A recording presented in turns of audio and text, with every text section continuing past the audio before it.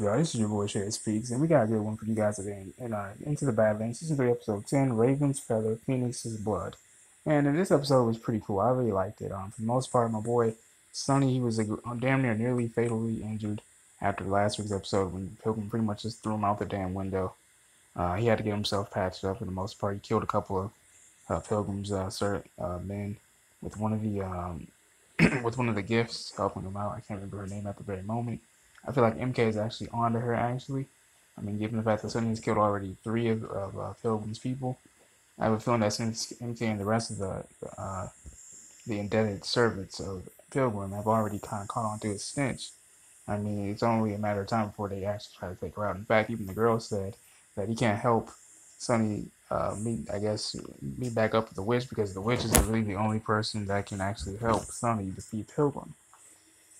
Not only that, but I think Amorosa actually, I believe that's what her name is, correct me if I'm wrong, while Pilgrim was taking a bath, she actually snitched on the girl and said, look, well, you might want to keep an eye on her.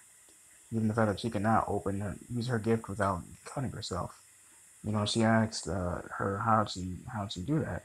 And she said, well, NK taught me to think of the most thing that's caused the most painful memory opens your gift. And so that was when Pilgrim killed Castor, her friend, her brother. And so, I mean, why wouldn't that open up your gift? I know it opened mine, that's for damn sure.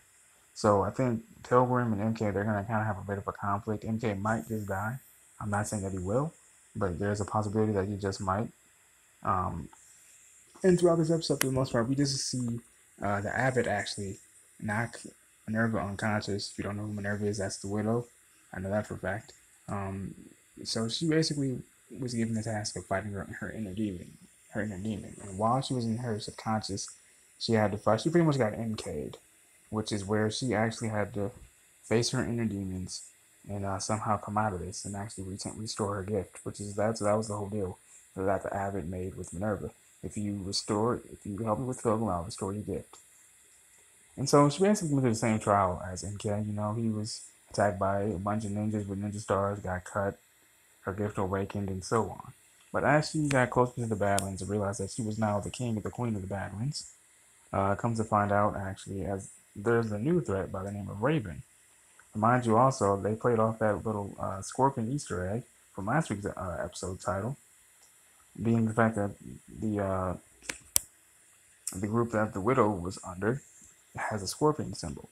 Even she asked, well, what the hell is a scorpion? And her most trusted person that loved her the most said, look, well, you chose a scorpion because you wanted, pretty much to rule over the Badlands, right? And so with that being said, she ended up actually killing that person because she thought that he was actually traitorous, which was not the case. And that's when we see Raven. Well, before that, I really liked how Baji was tied into this. He said, Minerva, you always were your worst enemy.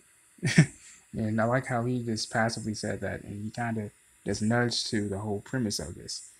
Because when Minerva was fighting herself, her inner demon, aka the Raven, she said the exact same thing. She said Baji was right.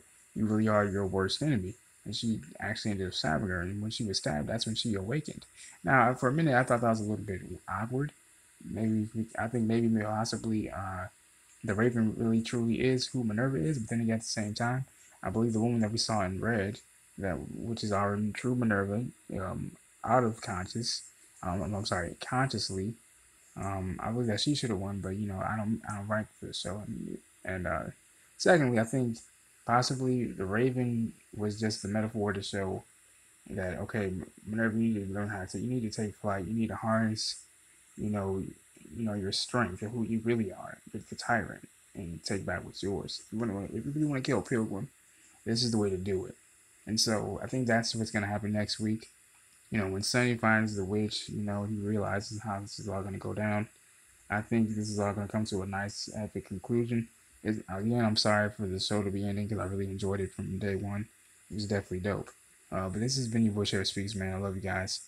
Make sure you guys hit that like button, hit that subscribe button. Also subscribe to my boys, Millaboy Gaming and Heemz Gaming for more gaming and live stream. They do some pretty dope stuff. Peace and love.